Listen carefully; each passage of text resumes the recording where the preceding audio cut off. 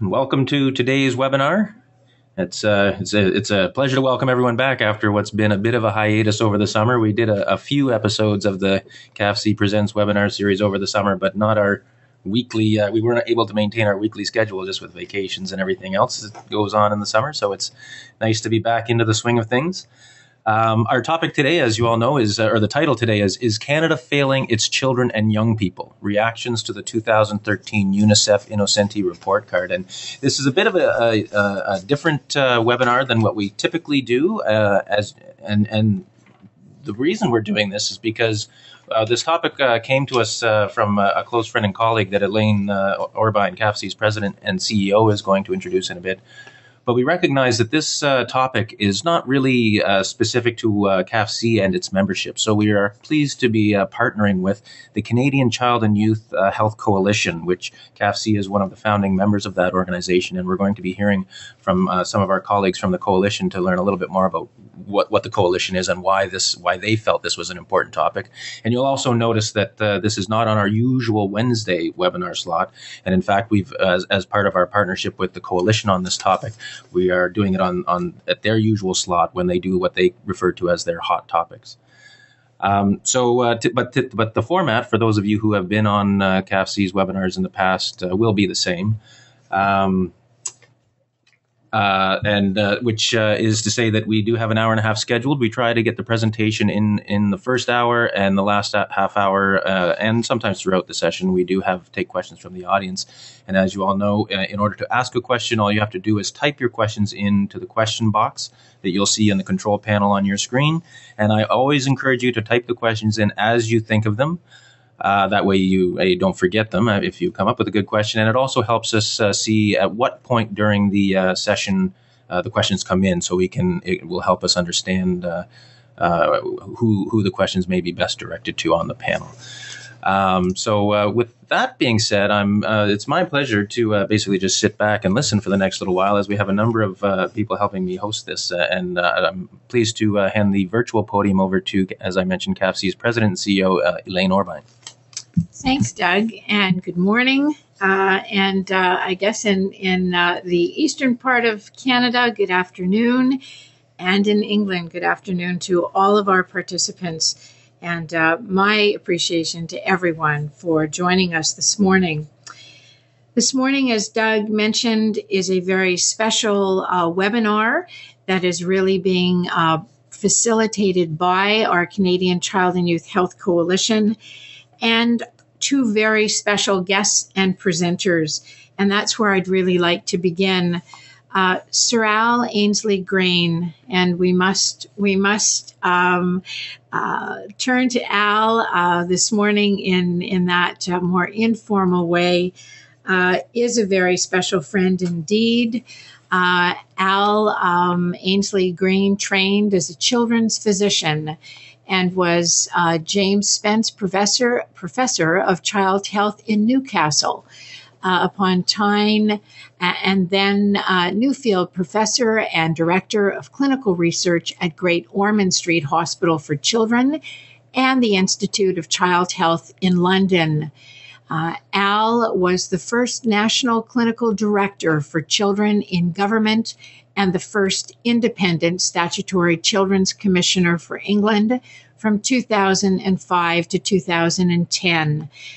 We have brought Al's bio to you on our Knowledge Exchange Network for you to read a little bit later at your convenience. I will mention as well that I met Al when he was CAPHC's 2006 annual conference keynote speaker in Vancouver that year. And I have certainly been privileged to establish a very important and valued friendship with you, Al. Thank you for joining us this morning. It's my pleasure to also introduce a new friend and colleague, and that is Lisa Wolff. Lisa is the Director of Policy and Education at UNICEF Canada. Lisa has worked in the organization for more than a decade, directing the domestic education and policy programs which advance the rights of Canada's children to develop to their fullest potential, consistent with international human rights standards. We are absolutely delighted to welcome Lisa as our speaker this morning, and in fact, we'll be turning to Lisa in just a couple of moments to lead off the presentation. I'd also like to just take one more moment to recognize the leadership of the Canadian Child and Youth Health Coalition through a few of the members of our executive who are on the line with us today. And they are a wonderful colleague and friend from London. Dr. Sarah Jones is the coalition's co-chair and is a pediatric surgeon at London Health Sciences Centre, Children's Hospital of Western Ontario, and former chair and chief of the Department of Pediatrics at Queen's University in Kingston. It is also my privilege to introduce another very close colleague and friend, Dr. Ian Mannion. Ian is the Executive Director of the Ontario Centre of Excellence for Children and Youth, as well as the Coalition's long-standing executive member. And finally, Dr. Bruno Piedboeuf. Bruno is the former chair and chief of the Department of Pediatrics at Laval University and is currently the associate dean of research at the Université de Laval in Quebec City. Our panelists will join in our interactive question and answer period throughout the call. We'd like to start today's webinar by turning to you, to our participants from across Canada and well beyond our Canadian borders, to respond to a poll question that Doug is going to put up on the screen for us. And the question we would like you to respond to is: Canada failing its children and youth?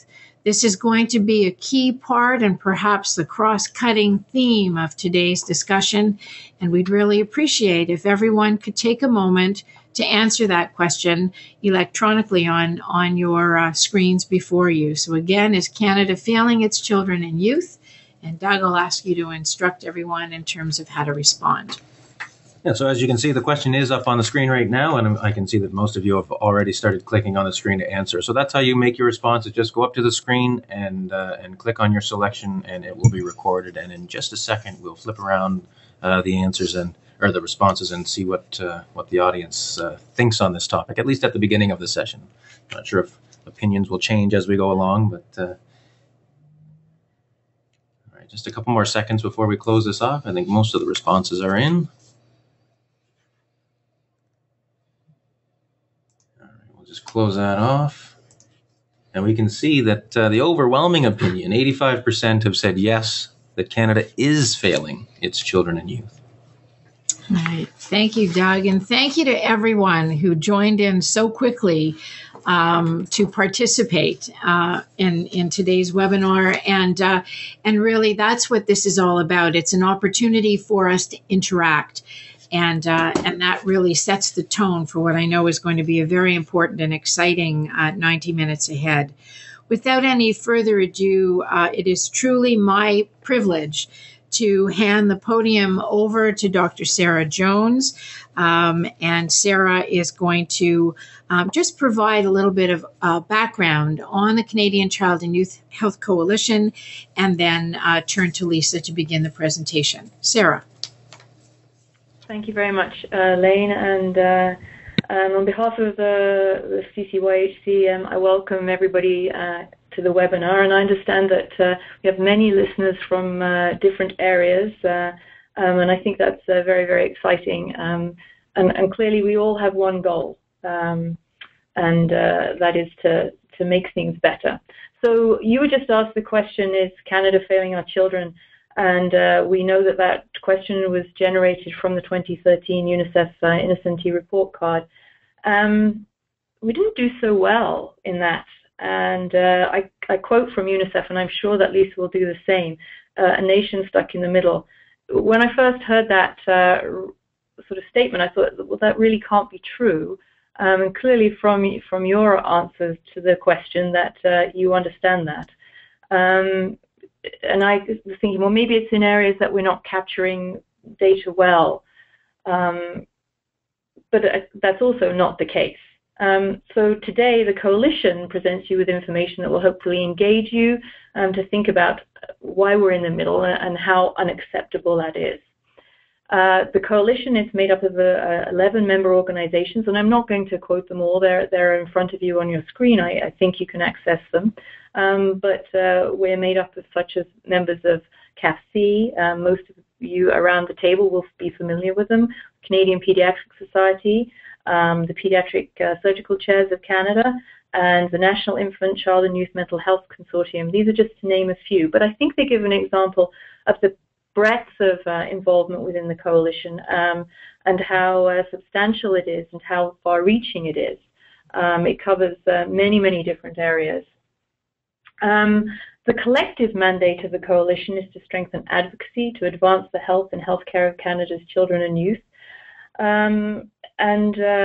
We're often seen to focus primarily on the health of children, but I think today is a very, very nice example of how we're really looking to fulfill a final mandate of the Coalition, which is to engage a broad range of constituents and stakeholders across the continuum of child and youth health and well-being. And that's what we're certainly going to hear about today. The webinar today is sort of mushroomed from something that we have each month within our steering committee, which is what we call a hot topic. And a hot topic talks about issues within Canada's child and youth healthcare that we feel that we can become involved in, that we can advocate for. And these have really helped to drive the Coalition over the past year. So I think that gives you a little background on the Coalition. It gives you a little background on where the webinar is going today. And I hope that it will engage you as it has engaged us. And so I think without further ado, I'd like to get to the meat and potatoes of the webinar and turn over this electronic podium to Lisa from UNICEF. So the table is yours, Lisa. Thank you very much, Sarah, and hello everyone. I'm really happy to have this opportunity to explore UNICEF's latest report card with you today. This is our 11th report card focusing on children in industrialized countries, and it was released in April. Just a quick note about UNICEF's report cards. As you know, UNICEF is a global organization, and we work in virtually every country. We get our mandate from the member states of the UN, but because we're a specialized fund, we rely entirely on voluntary contributions. And I've sometimes mused on why the Children's Fund should be, one to rely only on voluntary contributions. I've come to realize that there's some advantages in that. It makes us work harder for attention, and certainly the state of children is one that depends on attention to shift will and resources. You might know UNICEF better for our work in low and middle income countries, and that is where we transfer resources, where we work with governments to deliver programs and services and build capacity. We do that through cooperation agreements with governments, and no industrialized country government has asked UNICEF to do that. So in industrialized countries, we focus on policy advocacy. And the premise is that rich countries should have the resources and capacity to do what they need to do for their children. What's often missing is the political will to do that, and that's where advocacy comes in. And our International Office of Research serves some of our knowledge and evidence needs for our work worldwide. It produces these report cards, and it's based in Florence in Italy, in offices donated by the Italian government. And we occupy what was actually a medieval orphanage built in 1491, which is appropriate enough for our work. We have a small staff of lead researchers there, and we work with many external experts from around the world to develop our research, including our report cards. And I think being in a historic institution like that reminds us that societies have taken care of children in different ways, dating back centuries, but it's constant striving to do better for children, and the state of our kids today demands no less of us. So, report card 11 paints a very broad, a selective but broad picture of child well-being, and it contains quite a lot of information. We cover 26 indicators across 29 nations. So I'm going to do my best to extract what the report card tells us about Canada's children and look at how this stacks up against other industrialized countries, and whether or not the well-being of Canada's children has improved. The report doesn't tell us why these things are or what we should do about them. I think this is a challenge for all of us, and I'm very glad that Sir Al is here to bring us his global and cross-national perspectives about that. So the centerpiece of report card 11 is a league table of child well-being. And the league table compares the 29 industrialized countries on an index of child well-being. So we take the 26 indicators and we create a composite index that averages them, and we rank countries according to that. And the indicators in the report card that we use the 26 different indicators to measure child well-being really fall into 5 different dimensions of well-being. We have material well-being, which includes poverty. We have health and safety, education, behaviors and risks, and housing and the environment. And the league table shows that some countries are achieving much higher child well-being than others, even in some circumstances, other countries that have similar or larger economies. So there's no strong relationship between the health of an economy and the health of children. The Netherlands is the clear leader in child well-being in our report. It's the only country that ranked in the top 5 in all 5 dimensions of well-being. And you can see that Romania came in last place, which may not be a surprise given its challenges as a struggling sort of middle-income country that's become an industrialized country not too long ago. Now, the story of Canada in report card 11 is what we call a country stuck in the middle, and this is happening in many ways.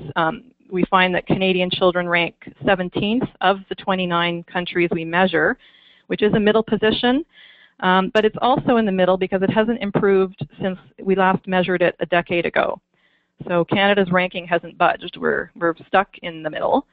And when factoring the size and health of our economy, among the 29 nations measured, some of whom have been hit much harder by the financial recession, we suggest that the overall well-being of Canadian children could be better. Doug, I don't know if you want to show your next poll question at this point. It might be a good time to do that.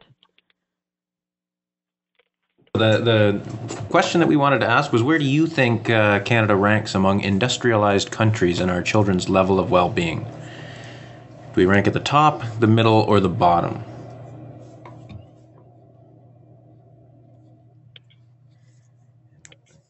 We may have already let the cat out of the bag on that one. Yeah, I think we're just taking stock of who's following along. Yeah, so it looks like... I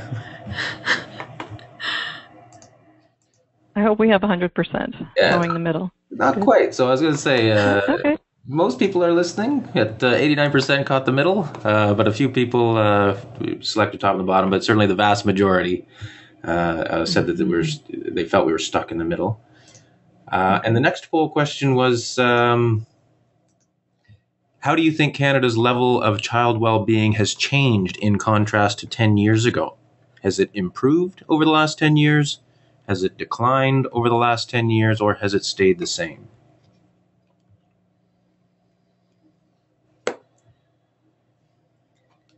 Right. And as I did forget to mention one thing at the top of the webinar, and I'm surprised it hasn't been asked yet, but yes, we will make the presentation available after the session. We make the PowerPoint slides that are being used right now will be available as a PDF, and the full recording, the audio-visual recording, will also be made available on the Knowledge Exchange Network following this. So I usually remember to say that at the beginning, but I didn't. All right. Okay, so we're all clear that Canada's in the middle among the 29 nations, and Yes, this has not changed in a decade. Yeah, so 84% have agreed that it has stayed the same. Okay, so that tells us a little bit about how Canada's doing. Let's look more closely at where we're doing well, where we're middling, and where we are falling far behind. So in the report card, we post league tables for each of the 5 dimensions of well-being, as well as the overall composite index. So in behaviors and risk, for example, we have a ranking compared to the 29 other countries. The report, if you have a chance to look at it, also presents league tables for every indicator that we measure in those dimensions. So there are 26 different league tables for the indicators, as well as the sort of overall composite indices. And I think what's important to note about the league tables is that they record the standards that are achieved by the highest performing nations. Who's at the top? How far are they, how far have they gone, for example, in immunizing their children, in lowering the infant mortality rate? And that should contribute to debate in Canada about how such standards can be achieved, because international comparison really reveals what's achievable in practice.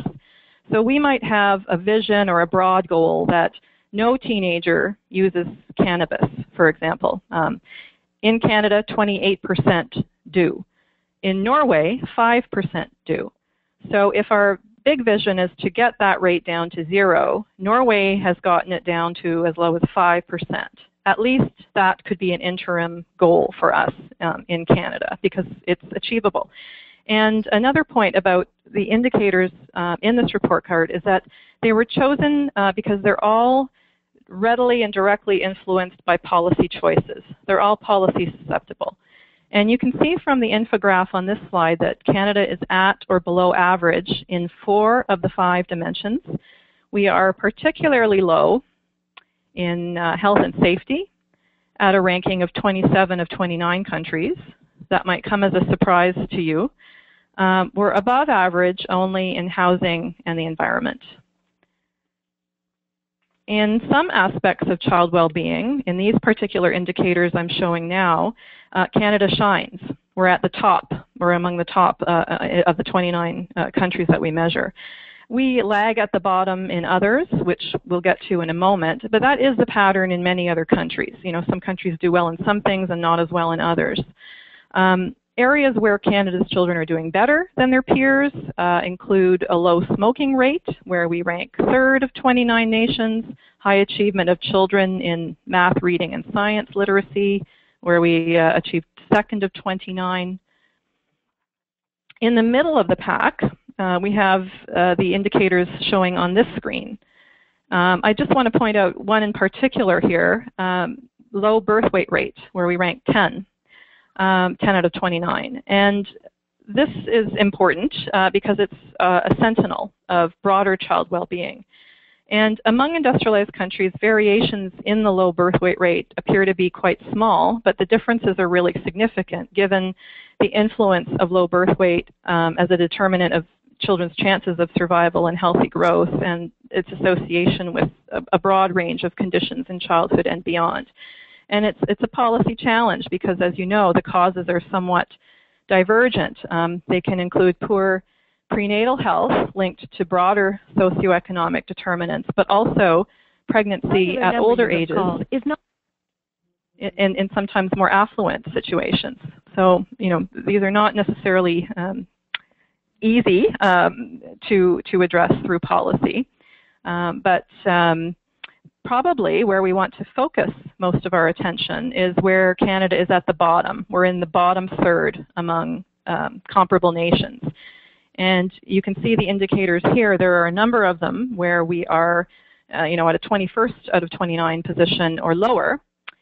And just before I look at a couple of these with you, I want to recognize that the majority of Canada's children are faring well in any given indicator. So even where we're further behind most other countries, in some cases it's not a great distance. Most children are immunized, 84% according to our statistics. Most don't smoke. Most have healthy weights.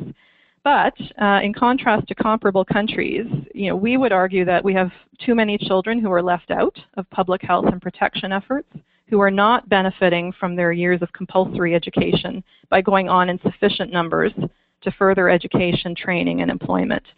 And I'll just pick apart a few of the indicators here, again, given our concerns that we're at the bottom in these areas. In child poverty, I think it's notable that as many as half the countries in the league table, half of those 29 countries, have brought child poverty below 10%. At Canada, it's still 14%, and that hasn't changed much over time, in the last decade at least. And this rate of 14% is more than double the rate of the top 4 countries. So we think it's an area that we can do better. In infant mortality, only the Eastern European nations, like Romania and the United States, post a higher infant mortality rate than Canada.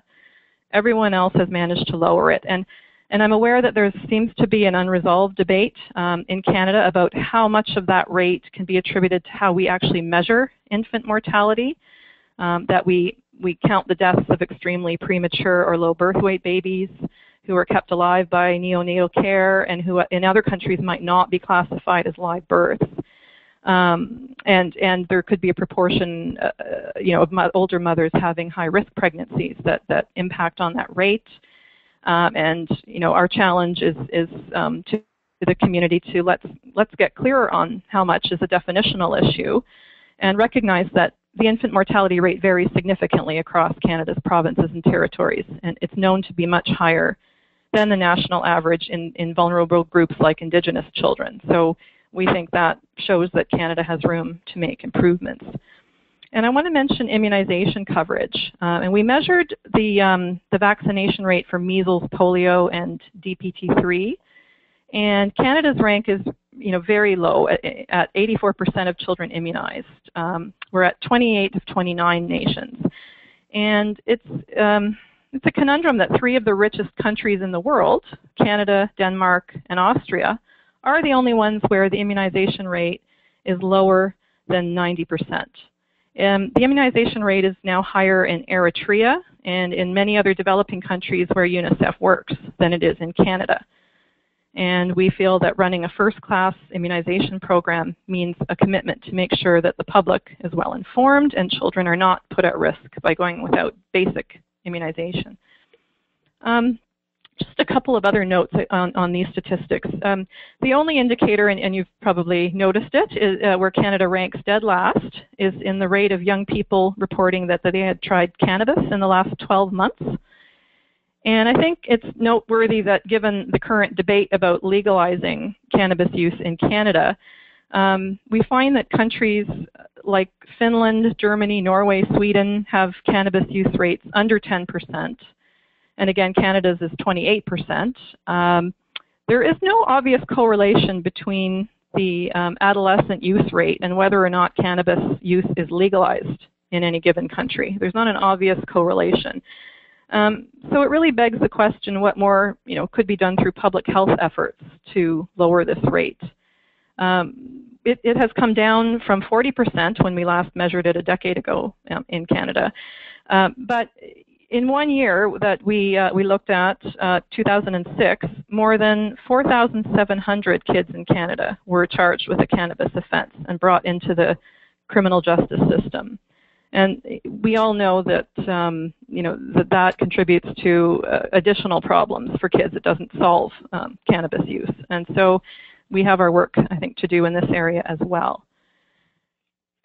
So I'm just moving on to a second area in the report that I think sounds a few alarm bells, and it's what children say about their own well-being.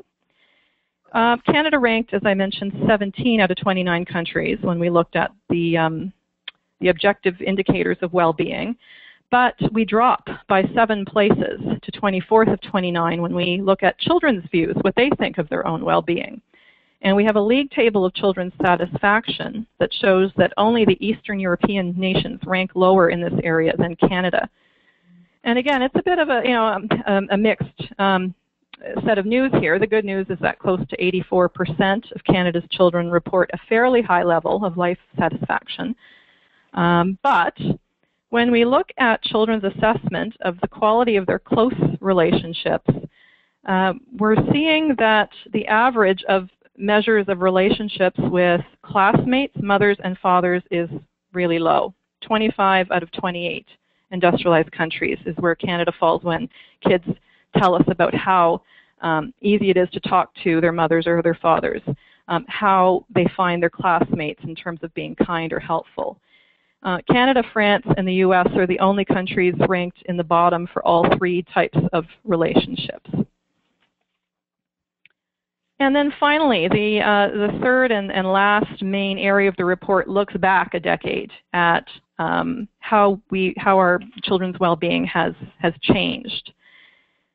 And Canada, like most countries, has made progress in most of the indicators, which is good news and maybe not news to you, but the rates of teenage births, smoking, alcohol use, all have shown considerable improvement over the past decade. Some things are more stagnant, like the rate of bullying and fighting. But the report card also captures those areas where we've actually worsened, indicators that have declined over the last decade, and those are shown here in terms of those that we measured. So we see that low birth weight has actually worsened. Immunization, no country has declined in its immunization rate more than Canada. We fell by 9 percentage points over the last decade. And, sorry, I'm going to stay here for a moment. Should mention that children's life satisfaction, which is, again, currently low, has fallen over the past decade. Canada, Austria, and Greece showed the greatest decline in this measure, and about half of the 29 countries, showed improvements. So it's possible to improve. This is a trend that we need to reverse. And overall, again, the middle rank among comparable countries hasn't changed in 10 years. The Nordic countries have stayed in the top positions. Some countries have worsened, but others have advanced, including the UK, which Sir Al is going to tell us more about. So again, it's possible to do better and to move ahead. And before concluding, I want to acknowledge that there's some missing pieces in this report card. Obviously, with 26 indicators, which on the face of it feels like a lot to digest, we're missing out a lot, a bigger picture of how kids are doing. We don't cover indicators of mental health or child maltreatment or children in detention. Our report card really used internationally comparative data. We focused on a few of the basic fundamentals that we should be getting right at this point in a rich country, and those that are really directly influenced by policy. So that meant some choices. And we know that international comparisons depend on national averages. They aren't really useful in looking more deeply inside a country at inequities. We have trouble ourselves with our own data sets in Canada about revealing how different vulnerable groups are doing. And so that is a missing piece in this picture. And then finally, really all of this begs the question, so what? What should we do about these things, these trends? And, there are some obvious maybe sectoral responses that would seem indicated, like making child health a higher priority, increasing immunization, addressing risky behaviors, improving the path from education to work. That paradox that our kids do well academically in the compulsory years of education, but what's happening to the high rate that aren't moving on to further education and training and employment? They're not translating that, that good education system into those things. And increasing the healthy relationships that children have with their peers and parents. Those are some maybe sectoral responses to think about. But we suggest that there's some structural or fundamental governance issues that have contributed to Canada's poor performance, and that could support better performance. And briefly, there are 3 things that we think Canada could do without too much difficulty that would help. First, we could make children a priority in budget allocations and give them the first call that they deserve on our nation's resources. the countries at the top of the league table invest more in child benefits and services. And we think that at minimum, Canada's governments should publish an annex to their budgets when they come down that show how much is being spent on children in income benefits and services. And that way we can understand whether kids are receiving a fair share of the nation's resources. And are they growing? Are they declining? Are they geared to the needs that we're seeing? And secondly, we think that Canada should report regularly on the state of its children. If we can do it as UNICEF in this rudimentary way, what could we do drawing on Canada's wealth of information about kids to create an annual State of the Children report that measures the broad conditions of childhood that are influenced by governments. And finally, we think that children should be more visible to decision makers through child rights impact assessments that any level of government can apply when they're proposing a bill or a policy, and having a National Children's Commissioner to help make kids and their needs more visible.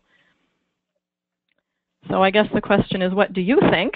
And that brings me to the end of my introduction to what our data are telling us. And Doug, I'm wondering if there's any comments or questions at this point. All right, thank you, Lisa. There haven't been any questions come in quite yet, but again, that's my chance to remind the audience to type in your questions as you think of them, and we'll be happy to bring them forward to the presenters. Okay, so I thought somebody here had a comment, but so we're now just going to go on to the second portion of the presentation, and we're going to hand the virtual podium over to Sir Al Aynsley-Green. Over to you, Al. Okay, Doug. Well, thank you very much.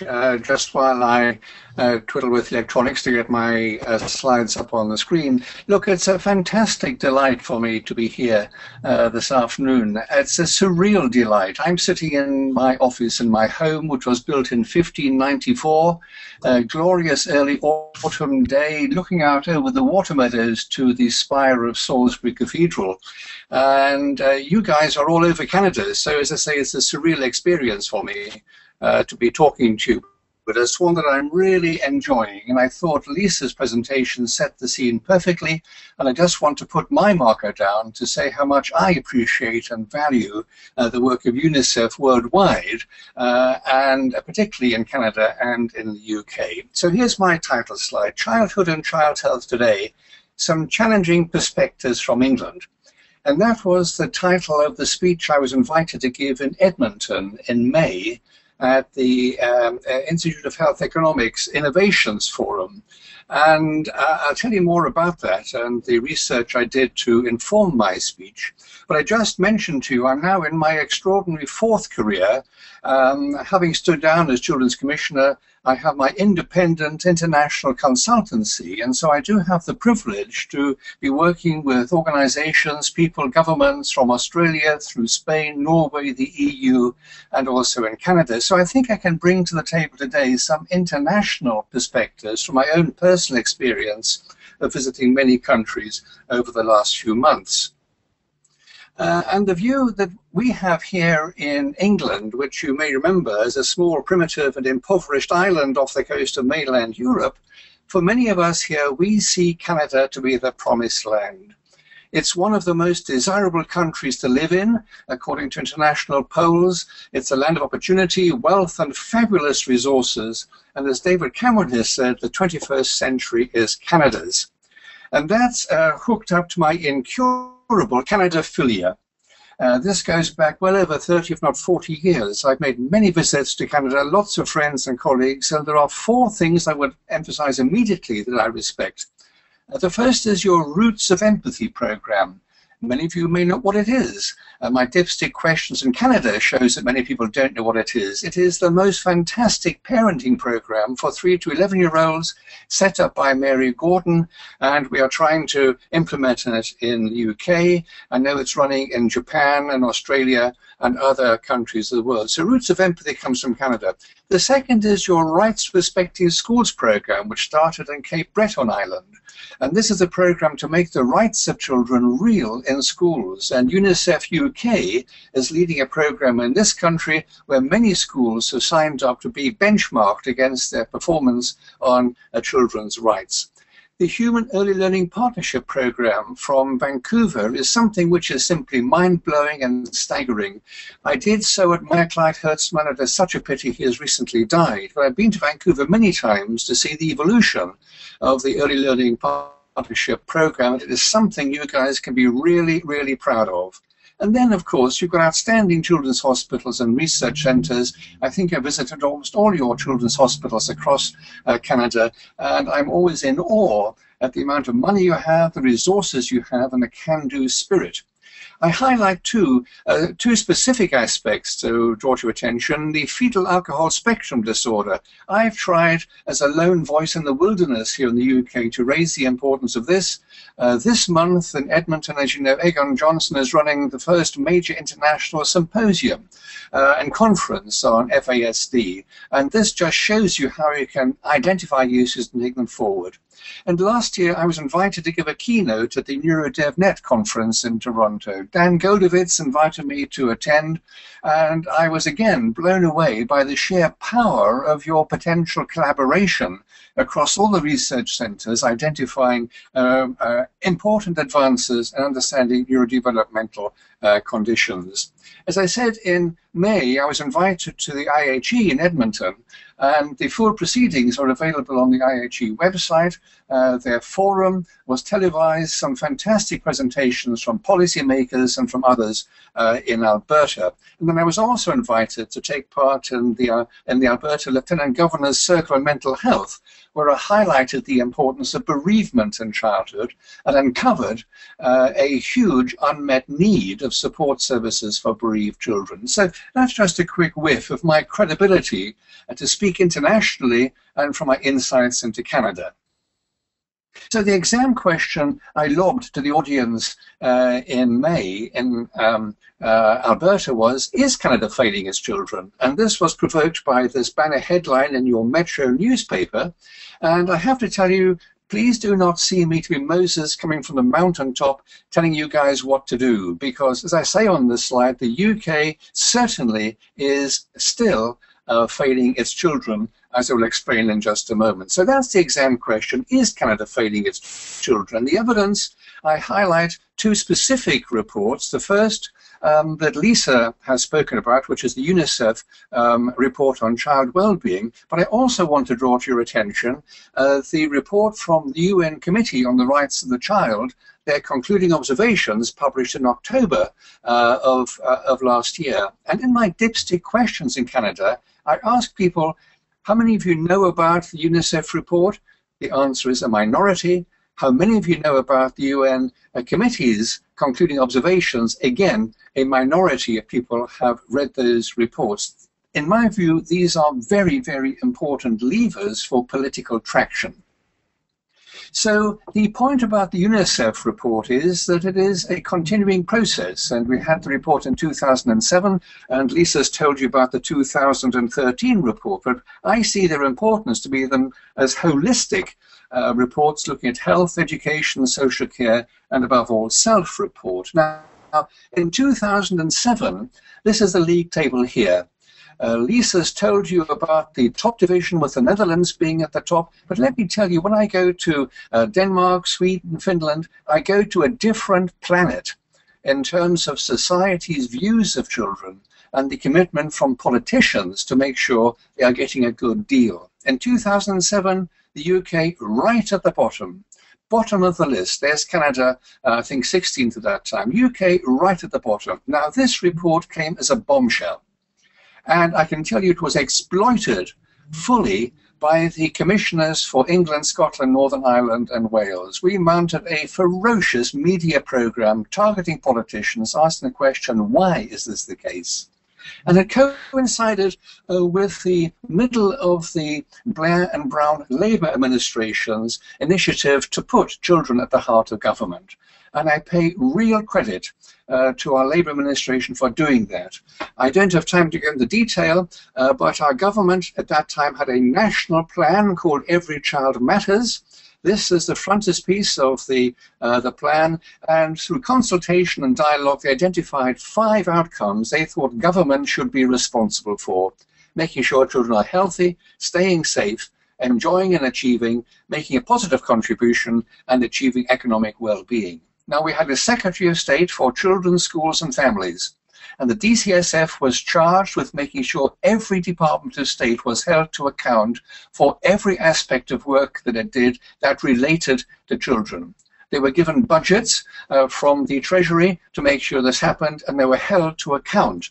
This also coincided with local legislation to make sure there was a director of children's services in each locality to make sure health, education, social care, the voluntary sector were being coordinated. This really was, in my view, the most important policy development that we had in the UK. And I have no doubt it was, at least in part, a great part, instrumental in improving our position from 26 from the bottom to the middle here, one step above you in Canada. So I do believe that public focus, lobbying, media pressure, advocacy in the light of these sorts of reports can be hugely important politically in getting political traction.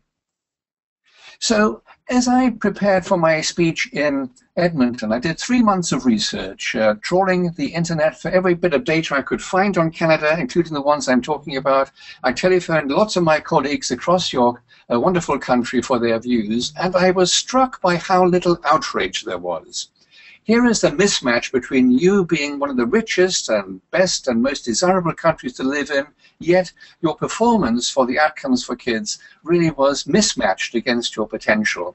And here are just a couple of pages. The first is from the Metro, the second one from HuffPost, with a plea to stop ignoring our children's well-being. And so my question is, why is there so little outrage in Canada over the fact that you are performing way below, in my view, your potential against your wealth and your opportunities? And I want to support what Lisa said with a further dimension into the UN Committee on the Rights of the Child, with the concluding observations published in October of last year. So my question to you is, how many of you know and use the UNCRC? Well, we've tried very hard to make it real in our country. But I draw to your attention the key conclusions for Canada from 2012. There are 22 pages, 99 recommendations and sub-clauses, which include some really important issues. A national strategy for children. Do you have it? Data collection. Lisa's already talked about that. National, provincial, child-specific budgets. You don't seem to have those. The difficulties of establishing federal children's commissioner or ombudsman you're well aware of. Disparities in access, the best interests of the child, respect for the views of the child, violence against children, children with disabilities, mental health, child poverty, asylum-seeking refugee children, youth justice. There are real issues that the International Scrutiny Panel, i.e. the UN Committee on the Rights of the Child, have identified to be issues for Canada to be confronting. Now, just to tell you about the process that we went through in 2008, when the UK government was held to account, and you recall this happens every 5 years, it starts by evidence being submitted to the UN Committee in Geneva. And on the left-hand side, you see a very important document produced by the Kids of England, the Children's Rights Alliance, who submitted their views on their lives. Very hard-hitting, very authoritative, and hugely responsible document from the kids. And they were taken to Geneva alongside us. And on the right-hand side, you can see the pre-sessional interrogation in 2008. Here is La Grande Salle in the Geneva headquarters of the UN, the famous room where the League of Nations first started. Here are us. There's me with the bald head halfway down. Here are kids that came with us, NGOs, and around the room, you can't see them in the photograph, there are the members of the UN Committee. And for 2 hours, they threw questions at us. We were given an hour to think about them, and then the rest of the day was spent answering the questions, in between which the committee had a separate private meeting with the children.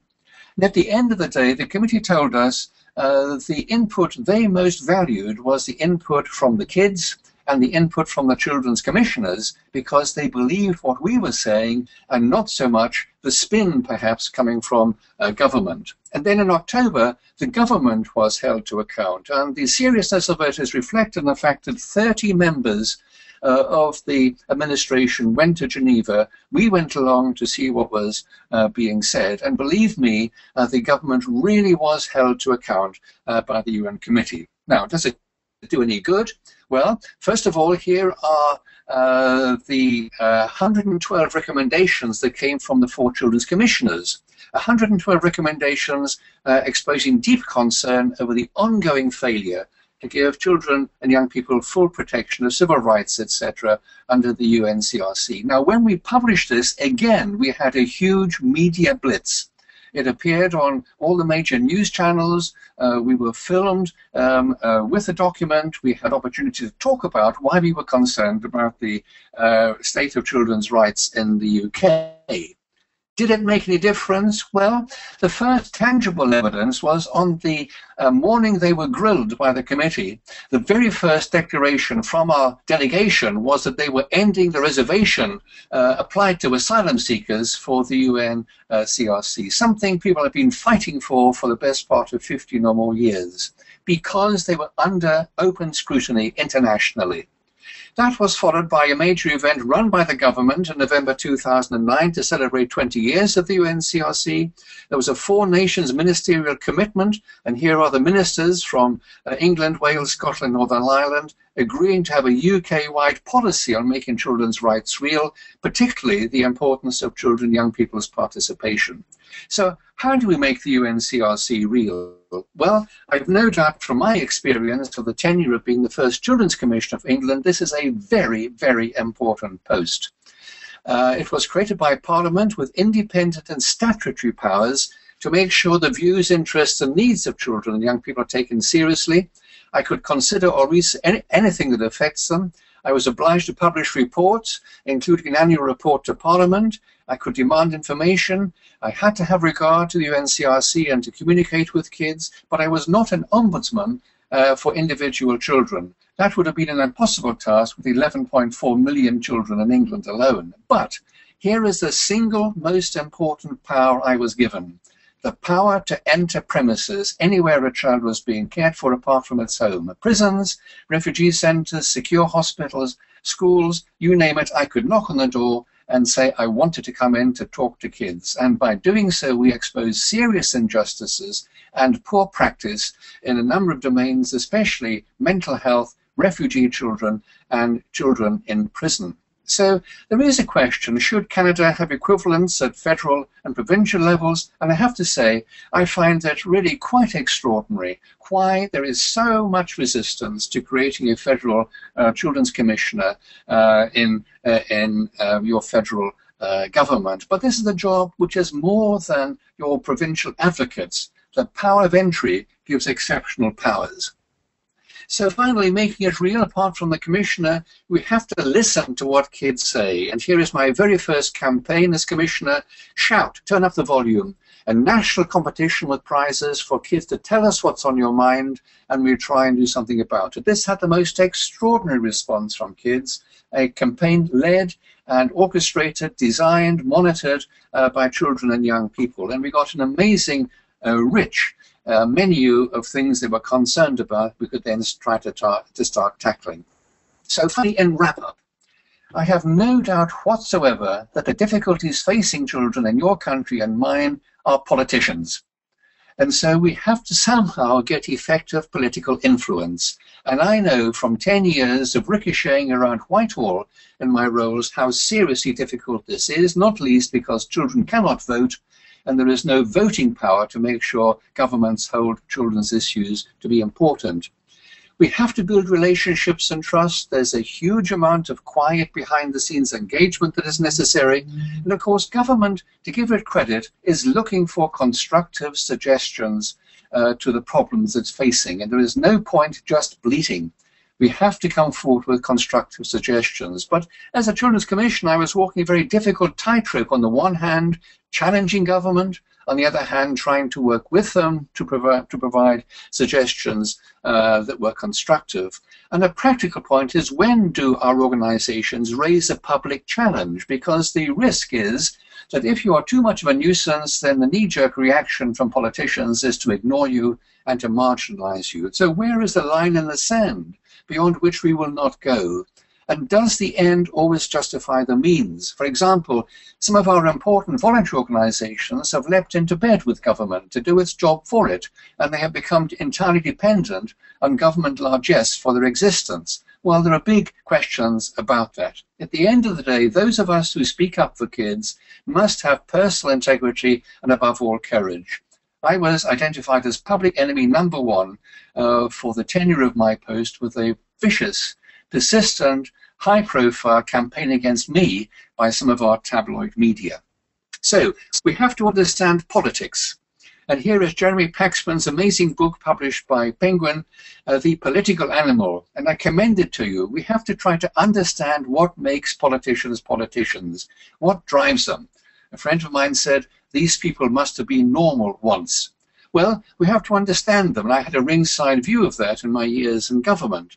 And I think organizations need to be astute by having an academic political bureau of people who understand politicians, who understand parliament. The scales fell from my eyes as a pediatrician going into government to learn for the first time how government worked, how bills were prepared, etc., and how to be effective in terms of lobbying. So it behoves us who want to see things different for kids to understand politicians and politics.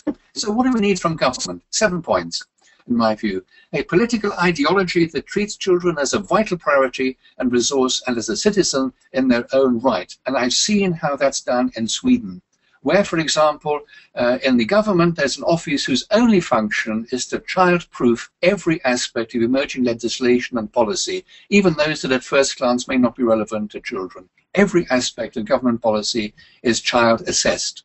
Then second, explicit commitment from the very top, especially for the most vulnerable. An intellectual framework for an overall policy, not bunkered between education, home affairs, health, etc., with a clear vision, objectives, and desired outcomes, with an integrated responsibility for all aspects of policy affecting children across government, and of course with resources and a delivery framework. Now, we had almost all of this under the Blair and the Brown administration. The greatest symbol of this was a Secretary of State at cabinet level for children, schools, and families. And I do think this policy was hugely influential in improving the outcomes of so many of our kids.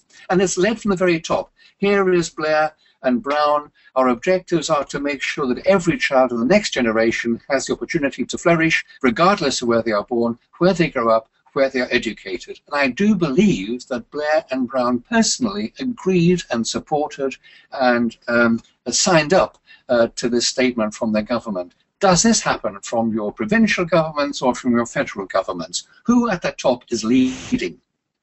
And a salutary lesson for you from England. I've told you about my admiration and support for what Blair and Brown did. In 2010, we had a new election and a Conservative Liberal Democratic coalition government came to power. We no longer have that explicit commitment from the top. In fact, there's been a systematic unpicking of progress made between 1997 and 2009. We no longer have that powerful cabinet-level voice of the Secretary of State for Children, Schools and Families, but one for education only, who was zealously focused on highly competitive education systems in the UK. There is no overall strategy, there is no intellectual construct. So I alert you to the ephemeral nature of the party political cycle, and we have to somehow embed our views and, above all, our processes so they are immutable and can't be changed by politicians, which raises my next point. We need effective political advocacy from the sector. And I believe there is a science to this that is just as important as effective and first-rate research. And I've written about this, and I'm trying to orchestrate in the UK some university departments that might be interested in developing an academic focus for effective political advocacy for children, because we are amateurs at this in the pediatric healthcare sector, in my view. You have two things going for you. Here is the first, the amazing help resource. This is a printout I got before I went to Edmonton, which looks at the social vulnerability maps for the city of Edmonton. You have the most amazing data in the world. about the outcomes for your children by locality level. And I've seen how a school can press a button and get a list of the nurturative assets in this locality for children. Look, guys, you have something which is quite extraordinary and quite wonderful in my view. Is it being used enough in your thinking at a local level? And then, of course, I've talked about NeuroDevNet as just one example of your extraordinary power in bringing together research scientists to look at very, very important issues. But my challenge to Dan Goldovitz and NeuroDevNet last year in Toronto, and again recently, is what is NeuroDevNet doing about advocating for the services for the children whose neurodevelopmental problems which is so fantastically addressing in the scientific context? What is it doing to be an effective advocate for children with these conditions? And this leads me to my penultimate slide, I think, which is what are the obstacles to change? It's us. What have we got to do to change our mindset to speak for children? And here are my T's. Territorialism, tribalism, traditionalism, tunnel vision, timidity, terror, treasury, tiredness, exhaustion, and cynicism. And every one of those T words is rampant across our country. Territorialism, oh, I'm in social care, you, I think, are education, and you must be in health. Tribalism, oh, I am a hospital doctor, you're a community doctor, I'm a school nurse, I'm a practice nurse. The tribalism is so destructive to go here and a signed up view on what we need for our children. Traditionalism, oh, I've always done it this way. I'm perfectly happy doing it this way. Why should I bother to choose? Tunnel vision, I'm a super specialist. I have 60 case notes on my desk in an outpatient clinic with 60 patients waiting for me. It's not my business to speak for kids, it's somebody else's job. Timidity, I can't do this, Al. I've got far many other things to do. Terror, what if we get it wrong? In treasury, we ain't got the money for it.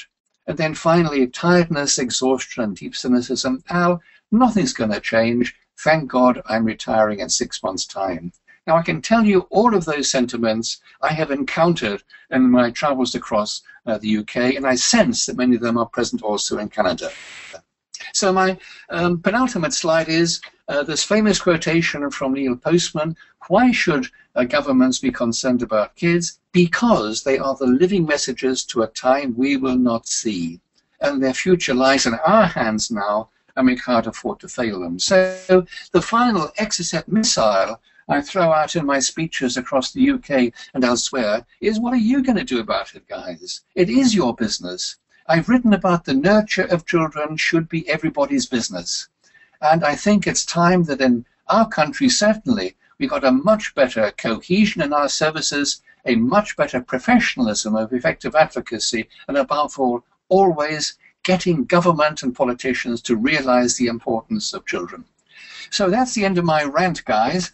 I hope there's been some resonance and some relevance to you in Canada, and of course I'd be delighted to get your feedback to what I'm saying. Is what I'm saying relevant, or should I catch the next plane back to Planet Zog? Okay, many thanks, Doug. All right.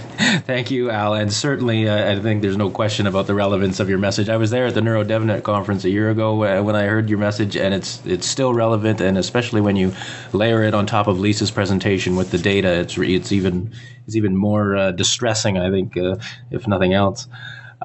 We do have a question that's come in from the audience, and I'll just give this question to our presenters and to the panel, and I'll also put remind our panelists or get them thinking about any comments that they might have. Once we answer this question, we'll get Ian and Sarah to start thinking if they have any comments that they'd like to add to this discussion. But first, we've got a question from Barbara, and it's a comment and a question, and she's saying Canada already has provincial child advocates. And the concern is always setting up new organizations where significant dollars are spent on these organizations and not on frontline prevention and protection services. Her question is, how do we take the pot of money and properly allocate it when there are already so many organizations and administrations? Now, that may not be a question for necessarily our presenters. I would certainly open it up to any of our panelists if they have any thoughts on that. Well, could I just make a comment? And I understand, and correct me if I'm wrong, but your provincial child advocates and I've met many of them. I admire and respect what they do. They have a somewhat different function to a commissioner, as I saw my role. They are primarily concerned about children who are in the care of the state, and I don't think, correct me if I'm wrong, I don't think they have the power of entry, and I don't think they have the remit to look across the piece at all the services that are affecting children. Having said that, I do think that they are very important people, and there's an opportunity to brigade them, as we brigaded ourselves as the UK commissioners, for example, in talking to the UN committee. It's also possible perhaps to develop their role if that was thought to be important. I agree we shouldn't reinvent the wheel, we shouldn't waste money unnecessarily, but the amount of money that would be necessary to create a federal commissioner, and I think the leadership role of that sort of person is very important, is peanuts against the total budget for Canada. So I think we have to have a reality check in terms of what we're talking about. If I could just add to that, I think that the having an opportunity to highlight the federal responsibility for these issues, rather than allowing federal government to offload it onto provinces or onto already beleaguered child and family ombudsmen in different provinces. I think it speaks volumes when a nation stands up as a nation and say we have to have this transcend our provinces, we reflect in every policy that we do, but also find a way to integrate the efforts across provinces. And this could be bringing together the child and family advocates from across the province and link it to federal action and policy. Yeah, if I can just add, it's Lisa on the question. You know, our provincial child and youth advocates have quite different mandates. They predated the Convention on the Rights of the Child, whereas most of the European commissioners came after. So most of the European children's commissioners have a much broader mandate to look at all aspects of childhood and really raise children up on the political agenda, you know, in a big picture way.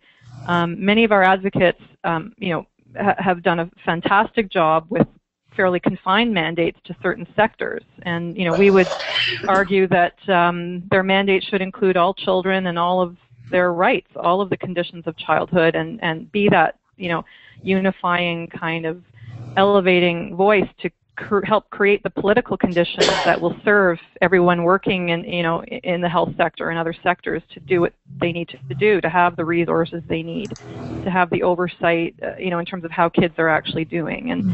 And a children's commissioner at the national level would fill a lot of holes. There's a lot of federal policy that affects children that is not being attended to provincially, like immigration, you know, the criminal justice system, and so on. And I think that the federal government estimated a $5 million cost, or $7 million, I think it was. Anyway, it would be about $1 a child per year to have a national children's commissioner. And as you say, Sir Al, it's such a minuscule amount of our budget. We do have Dan Goldwitz, the scientific director of NeuroDevNet, in the office, and Al, he has said he totally agrees with what you've said, and he totally agrees that you have to figure out what motivates politicians and ministers to get action. He goes on to say, but when what you are asking for might cost more money, when governments are trying to save money, how can you convince them to do what you are advocating for? Quite simply because children are our most precious resource. And unless we invest in them to give them the very best possible outcomes, we are selling our nation short in the future. Now, that is a timeline which is not consistent with the annual electoral cycle. And that's part of the difficulty, why we must get cross-party support, if at all possible, for these sorts of initiatives.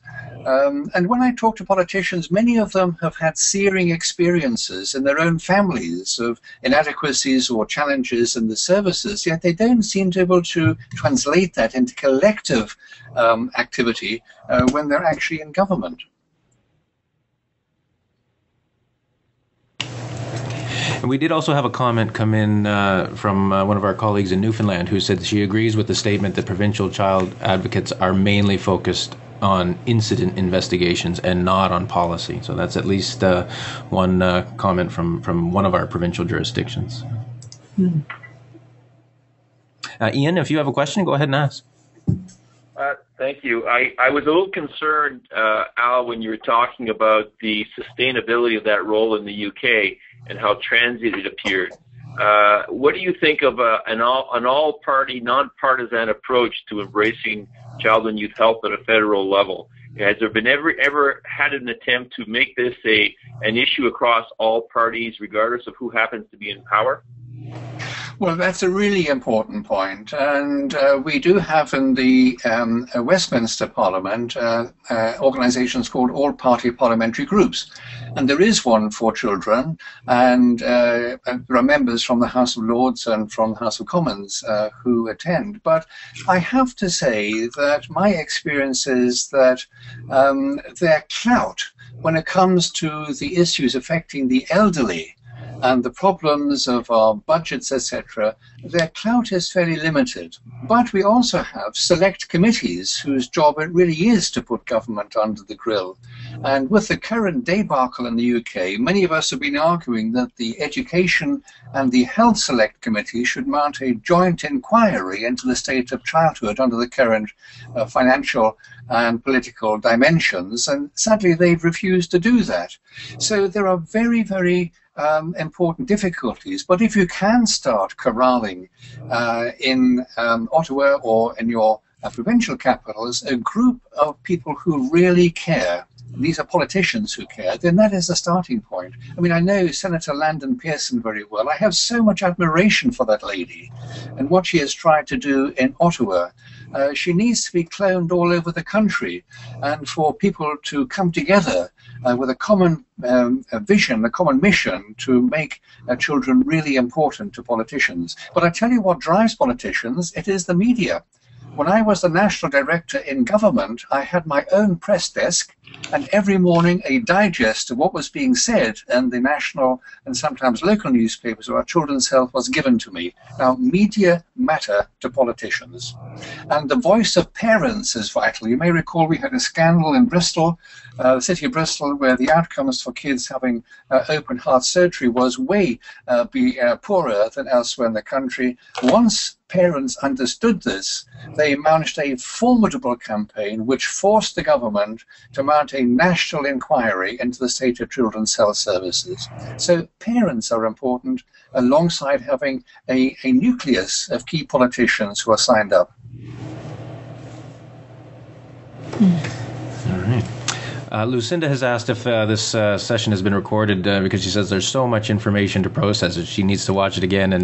Yes, Lucinda, this has been recorded, and the page up on the screen right now on CAPHC's Knowledge Exchange Network is where the video will be hosted in a day or two following this. The video will be up. There's also a number of other resources on that page as you scroll down a little bit, links to the report card documents and a number of other documents, some articles written by Sir Al that have been published, etc. Some very good additional information supplementary to this session. Lisa, Gwen has asked, she's saying that you gave 4 cogent recommendations at the end of your presentation. She's asking, is UNICEF working with other organizations across Canada to advance these? It's me, Lisa, sorry. Yes, I'm wondering, Doug, would it be possible to put that slide up before us? I was thinking of that just a few moments ago. Yeah, Lisa, I'm just going to ask you to share your screen again whenever you're ready. If you can pop that slide up just so people can be reminded of what those recommendations were. Sure. There we go. Can you see that? Yeah. Okay. Yes, I mean, these are, this is UNICEF saying, why are we seeing what we're seeing in terms of children's well-being, and asking why that is. And, it's like when you're talking to your, 3-year-old child and you say, well, it's time to leave. Well, why? Well, because we have to go to the doctor. Well, why? Well, because it's important that we, take care of your illness. Well, why? And so we've asked why are we seeing these things in Canada? And, I think we're picking up on some of what was conveyed today, that there are political factors, we think. I mean, some of it comes with federalism and the devolution to provincial governments of much child policy, but it's kind of an extreme federalism in Canada. And I think that Canadians demand less of their governments than many other populations do in industrialized countries, and take more upon ourselves in terms of what we expect parents or individual, service providers to do for children. But we think some of the solution to that is some, good governance structures for kids that are permanent, that help elevate the issues. And so when it comes to child rights impact assessment, that was one of our recommendations, and Sir Al referenced the fact that Sweden is one of a couple of countries that actually legislate that all policies and bills have to have a child lens applied to them that go through government. We've worked with the Child and Youth Advocate in New Brunswick and the government of New Brunswick, so that New Brunswick is the first jurisdiction to require that all legislative proposals and policy proposals that are going to cabinet have a child rights impact assessment applied to them. And that we see as a demonstration project. We had a symposium in May that brought together 150 Canadians from different organizations to learn more about child rights impact assessment. And we're having conversations with different organizations and different levels, different other provincial governments to try to expand the practice. I think with State of Children's reporting, that should be a big tent with a variety of sectoral organizations coming together and deciding what do we need to know about kids. We've got a wealth of data, but what do we really know? And how do we use that data effectively for public debate and translate that into, informing government and convincing them, persuading them to do things. So I think that's just, an unexplored area. I think UNICEF's report cards have kind of shown here's a good way of doing that. There's a couple of provinces that have put their toe in the water to do State of Children reporting. But, I think we're early days, and it is a definite collective effort required there. Maybe that answers the question, at least partially. Yeah, for sure, yes. Okay. Ian, you have another question for Lisa. Go ahead. Thank you. Great presentations today, Al and Lisa. And this question is not going to surprise you, Lisa. I'm going to put my mental health hat on for a second and ask a little bit about the lack of indicators in terms of the mental health of children and youth around the world. I think it's particularly relevant given that tomorrow is World Suicide Prevention Day, and after accidents, suicide accounts for the most deaths in Canadian youth. So any thoughts on current conversations going around about identifying some key international indicators for mental wellness as well as mental illness, and other efforts that might be going on that you know of around the world that we could plug into more effectively? There is actually a huge movement around child indicator development and measurement with many academic institutions around the world. UNICEF's, Innocenti Research Center that I introduced to you is part of that. And we work with the OECD that collects a lot of the data that we mined for our report card, and with the World Health Organization. And UNICEF has also piloted for low-income countries a sort of census mechanism where they don't have the resources to have their own national census to collect child indicator data. So there's a huge amount of work going on. And I think, in terms of mental health indicators, from what I understand, there's still some challenges around agreeing on definitions that are internationally comparable. And you would think it wouldn't be that difficult to measure and compare, for example, the red light suicide rates, but I'd have to go back to, and I can provide some more information on the blog that will run as part of this webinar afterwards. I think I need to go back to our researchers and ask why particularly we don't have good representation for mental health.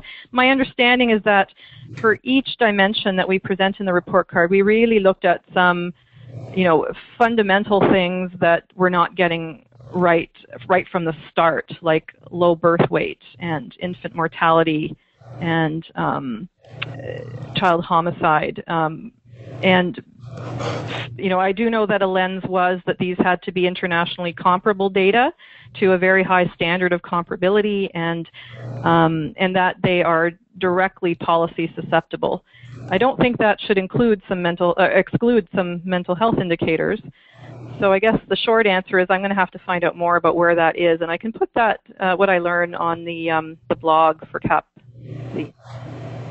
Well, as a member organization for the Canadian Child and Youth Health Coalition, I can state that the National Infant, Child and Youth Mental Health Consortium would be very happy to assist in any way possible, because we live and breathe this stuff.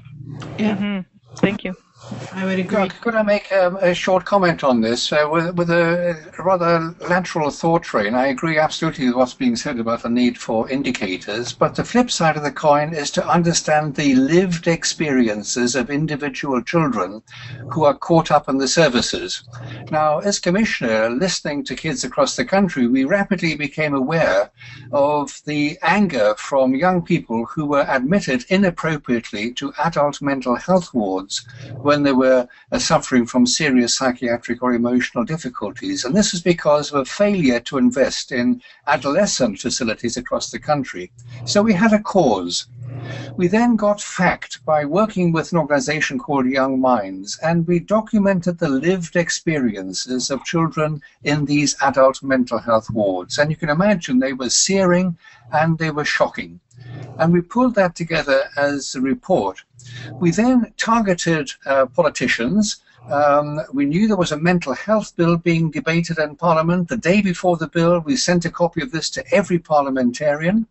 And we also arranged with the BBC to show on 4 consecutive nights before the parliamentary debate a 10-minute special reports on the circumstance of kids with serious mental health problems. The consequence was government was forced to recognize there was a problem. They committed new money with a statement that within 2 years, no young person would be admitted inappropriately to an adult mental health ward. So the point of this anecdote is, first of all, the effective advocacy cascade I described: the cause, the facts, the report, the targeting, the media, etc. Secondly, the power of collating the lived experiences of children in difficulties.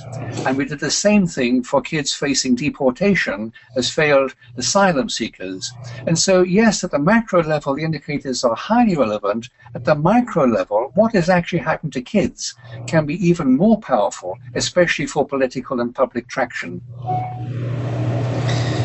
All right, thank you. We've got a lot of opportunity to take a creative approach to, if indicators are just a way of quantifying what we want to know about kids, we can do that with what they're telling us too, right? And the life satisfaction scale was one rudimentary attempt that we used in our report card, but how many children are known to their neighbors? How many neighbors can call a child by his or her name? As an indicator of mental health and community support. I mean, that's not something we tend to measure. Is that what kids would think are important? Mm-hmm. So I think it's a very difficult but not impossible area to do more, to understand what we need to know about kids. That's the biggest first question. Now, we have about just over 5 minutes until we get to the scheduled hour and a half. Now, I'm willing to keep the questions going as long as the panel is willing to stay here. Of course, if people have to leave, by all means do. It doesn't disrupt the presentation when people leave. And we are recording it, as I mentioned, and it'll be on this page that you see in front of you in a couple of days. There were a couple comments mentioned about the CAPHC's blog and some other opportunities to continue this discussion. And one of those places is on the Knowledge Exchange Network page here. Down at the bottom, you'll see a comments section, and if you register for a free account, you're more than welcome to post a comment or a follow-up question if you've had time to think about this. And we're going to try and have our presenters and maybe even all of our panelists, we'll keep them aware of some of the comments that are there so that they can perhaps continue to participate in the conversation. But we do have a number of other questions that we're going to try and get through without taking up too much more time. But the next comment is from Katerina, who's one of our colleagues from the Canadian Family Advisory Network. She's saying the Canadian Premature Babies Foundation is planning to have a lobby day around World Prematurity Day on November 17th, and she's suggesting maybe this event would need to be made broader to include health and well-being of all children in Canada. So thank you for that comment, Katerina. And if you have any information on that day, please feel free to send it to us at CAPHC here, and we'll try and maybe help support those efforts if we can.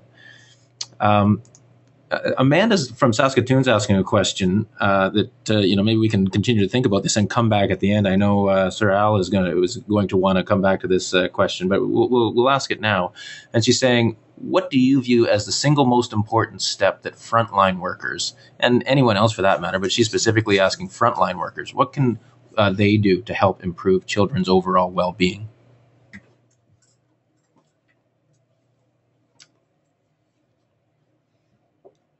Al, Lisa? You want to comment, Doug, or? What's that? I mean, I can offer you a very quick comment, a very simple one, which is listen to children and young people. Listen to what they've got to say about your services and what they think are their great strengths, what they've appreciated and enjoyed above all, what they don't like about your services. Are children and young people being asked sufficiently for their views about the issues confronting them? It's Article 12 of the UNCRC.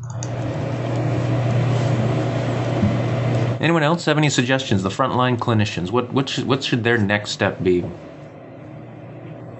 I guess a comment on my part is not all that different from what Al just said. I guess we have to remember that it's really about service.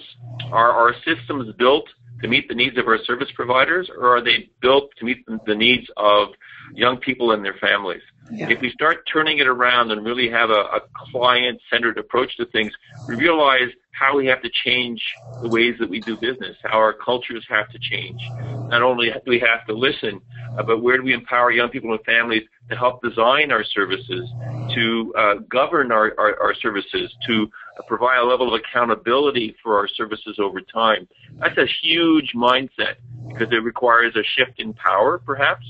It looks at young people and families as parents in their own care as opposed to simply recipients of care. And that sounds great, I think, in theory, but it requires a great deal of change in practice. And as individual practitioners, and I am a service provider as well, it's hard to stop doing what we've always done to embrace something that we're not quite sure of.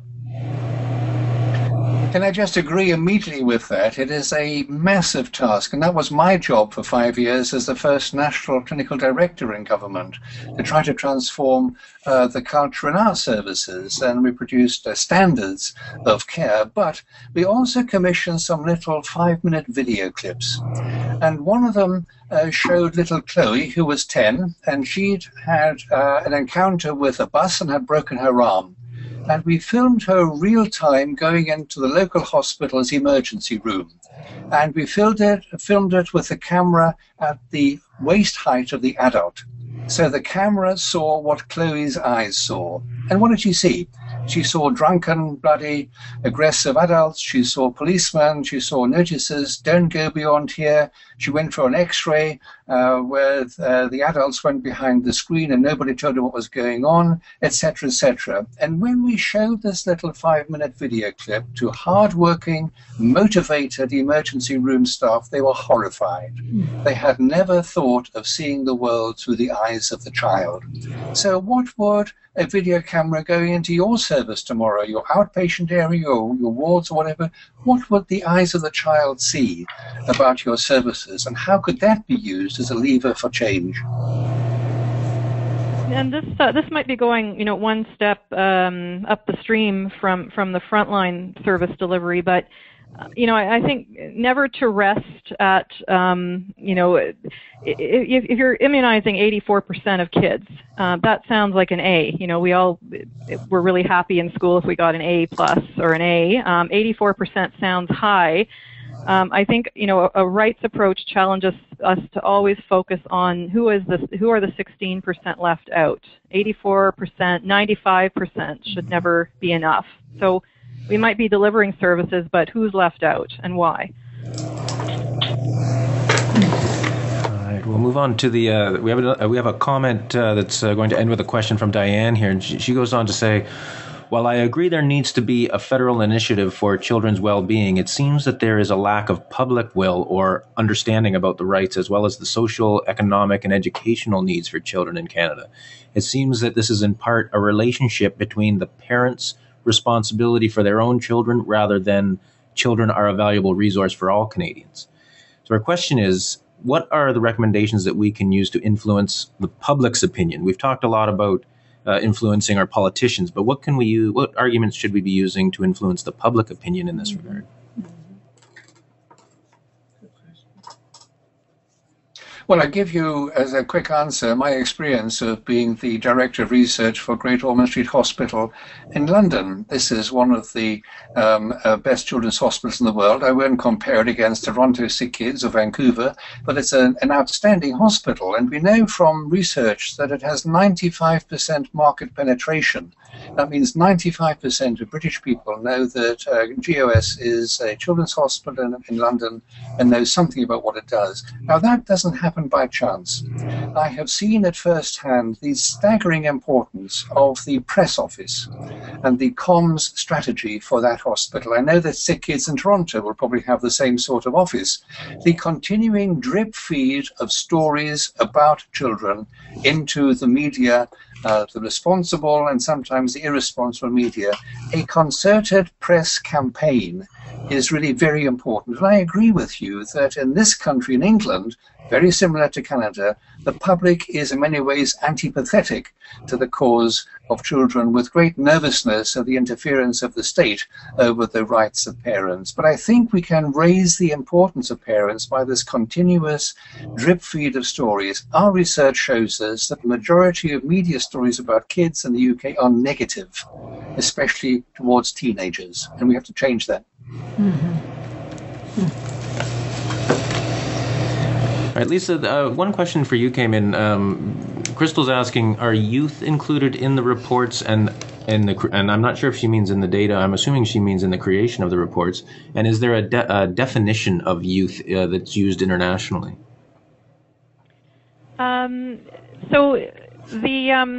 We're looking at children under 18, which is how the Convention on the Rights of the Child defines children and their rights to certain things that governments have agreed to provide for their well-being. And those things are all, covered by the indicators that we've selected here. And different indicators have measure the conditions of children at different ages. And so some of the surveys around risk behaviors focus on kids at age 11, 13, and 15. Infant mortality obviously covers, children below the age of 1. So there's sort of a sprinkling of different age groups, but the cutoff is 18. And that's how internationally, at least at the UN, we define a child, whereas youth are defined as a much broader band of up to age 24. So I know Canada, has a certain understanding of what we mean by children and youth. But for this report, we mean under 18. I hope that's clear. All right. And the last question that we have, we're just a couple minutes over our scheduled time, so there's one more question here. So I think we'll wrap up the questions from the audience and with this one, and following this question, maybe we'll have some any closing comments from our panel. But the last question that we have here is, Sir Al noted that the voice of parents is critical in affecting change. In an era where there seems to be competition between generations regarding resource allocation, growing aging population, etc., is there experience in the UK of engaging grandparents in advocating for children's issues? Yes and no. I agree absolutely with the intergenerational divide, which is an important social issue.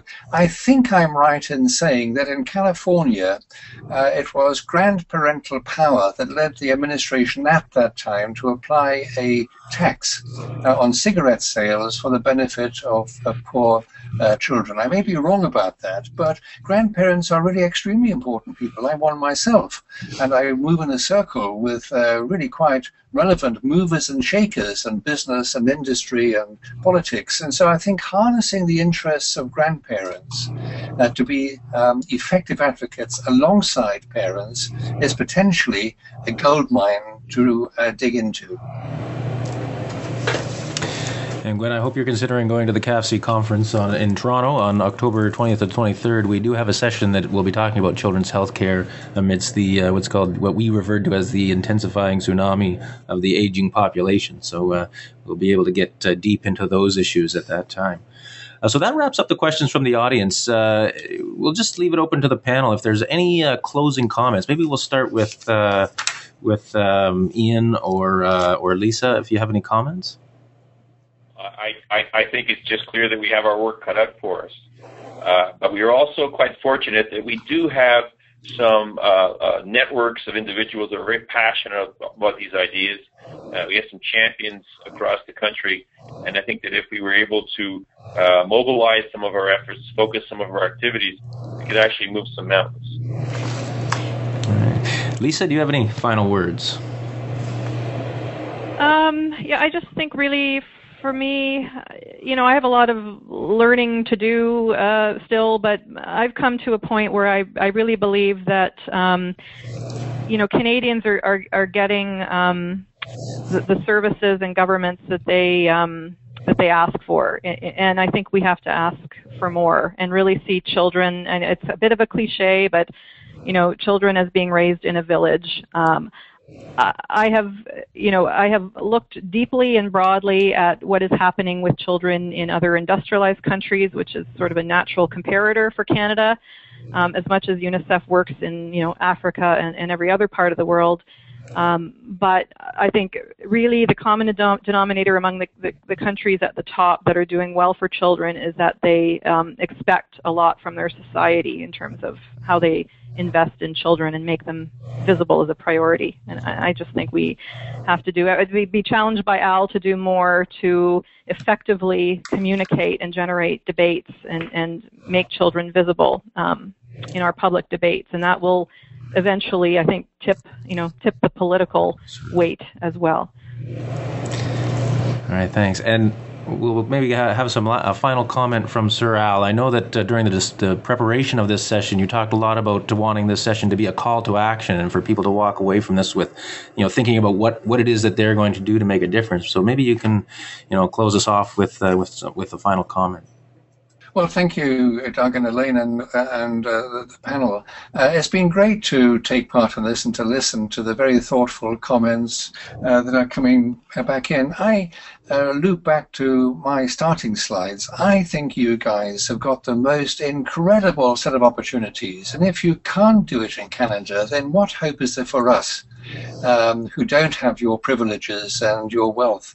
You really have the most fantastic, if not mouth-watering opportunities to put kids at the heart of your priorities. So mobilizing opinion, brigading important organizations, the coalition, I think, is extremely important. I'd love to have you in the UK doing the work you're doing. But above all, getting the attention of the politicians. That is the big one. And that is the big challenge. So my final comment is the audience. What do you guys think? Has this been useful or a complete waste of time? And what are you going to do, as Doug said? Because I sit in so many events where we navel gaze for hours. What are the actions that will follow from this webinar? I'd love to hear from you as to what you're going to do. All right, and again, I'll just direct people to the Knowledge Exchange Network and that comment section. If you have any suggestions or comments or want to share a story about what it is that you're going to do, feel free to enter those comments there. And I'd just like to take the opportunity to say thanks to the Canadian Child and Youth Health Coalition for joining us on this session. And I'm going to hand it over to Elaine Orbine and Sarah Jones to let us close this session off completely. Fantastic. Thanks, Doug. And I just want to take half a second to thank Lisa and to thank Al for your tremendous passion, commitment, and presentations today. Sarah, I'm really going to turn to you as our coalition co-chair.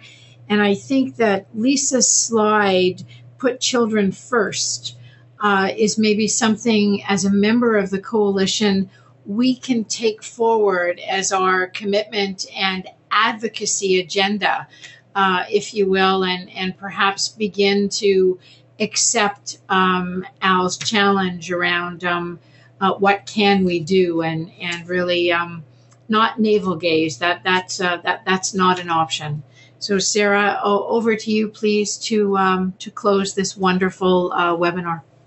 Very briefly, thank you everybody for attending the webinar. The coalition will not leave you hanging. I think I can assure you of that. A couple of quotes. We have the can-do spirit. We will be the most desirable land to raise our children in. And I think it is very hard as a frontline individual to know exactly where to go next. And I hope that in the near future the coalition will be able to help you with that, both sort of on the front line, as Ian has pointed out, with thinking about the patient and their family as being so involved in their care, but also at a different level too, perhaps closer to some of Lisa's comments in where we are in children's care as a whole. And I think one of the things that hit me today was the comments around life satisfaction scale and how children perceive themselves, and the community supports we need. We do need a village to raise our children, and hopefully the coalition will be able to move forward with that in the future. So thank you all once again for attending. Thank you very much to our speakers and also to our panelists. All right, thank you, Sarah. And that wraps up this session. We, as I mentioned at the top, we usually do these sessions on Wednesdays at 11 Eastern Time. You can always go to the CAPHC.org website under the CAPHC Presents section to find out information about upcoming webinars. So hopefully we will continue to see you on our next webinars. And if you have any questions, don't hesitate to contact us. Thanks again to all of our panelists and speakers and to our audience. So goodbye, everyone.